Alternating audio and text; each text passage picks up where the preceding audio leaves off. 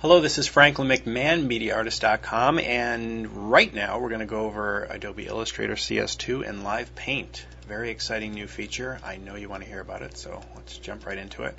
We have a couple shapes. I don't know about that color. I don't know who picked that color up. But anyway, traditionally in a vector program you might have created or painted similar to this in that you just selected that and boom. Selected an object and just selected a color. I mean, that's one way to do it. It's pretty easy with these shapes.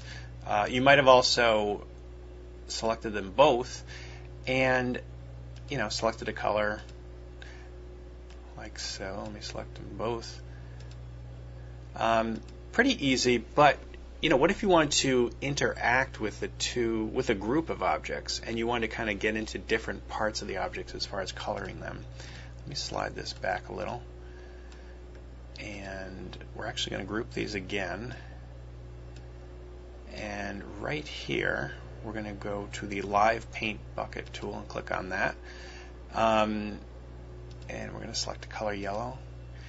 Now you can see a couple things happening. I'm only interacting with the section I want, and Illustrator is actually snapping to the various sections, so we can just select different colors, and as I'm selecting different colors you notice that everything's not changing like could be the case with a different mode like we were just doing.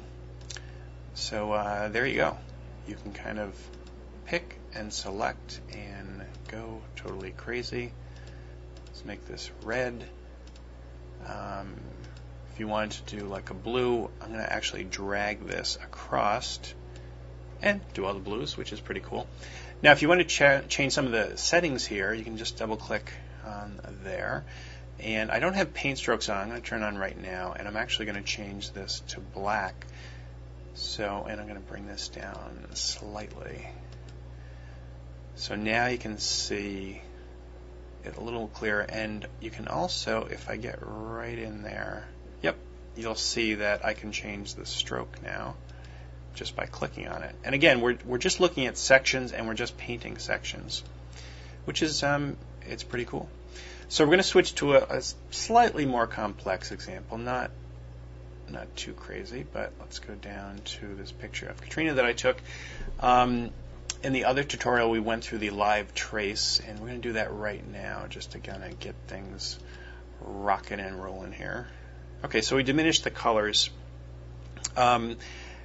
Now, normally this would be kind of tough to kind of do. I'm going to switch back, and I'm going to go back to red, and I'm not going to do paint strokes.